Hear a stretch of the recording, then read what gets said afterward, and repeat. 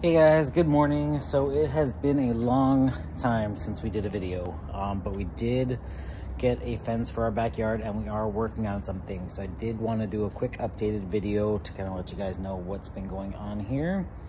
So we kind of gave away, did away with our butterfly area that we had before. We gave up on it for, I don't know, it's been like a year or two.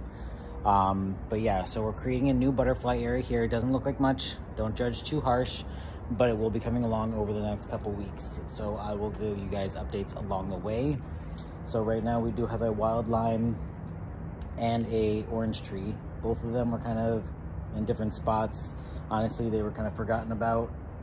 So I'm hoping we put some new soil down, and we'll definitely be paying more attention to them now that they're in our butterfly area here. Our passion vine here was in the screen, so we're moving that out. So hopefully the zebras and the Gulf butterflies will find that. We do have a little bit of milkweed, and we did have a little wanderer here of a monarch that found his way onto the bottom of one of the leaves for a cocoon there. So passion vine here.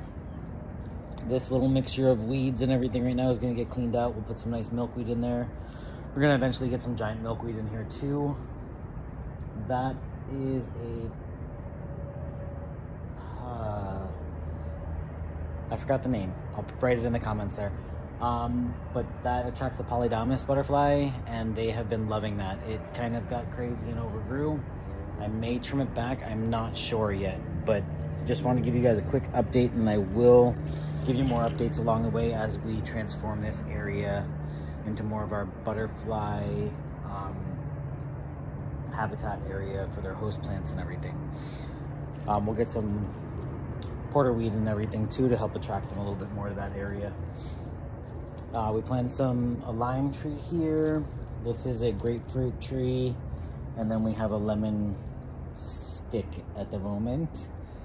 And then we have, I don't know the exact name, but this is a cherry tree. And then we have two dragon fruits over there as well. So yeah, not much to look at right now, but I will keep you guys updated. But this is going to become a very nice butterfly area in the corner over here. So I'll keep you guys updated. See you next time.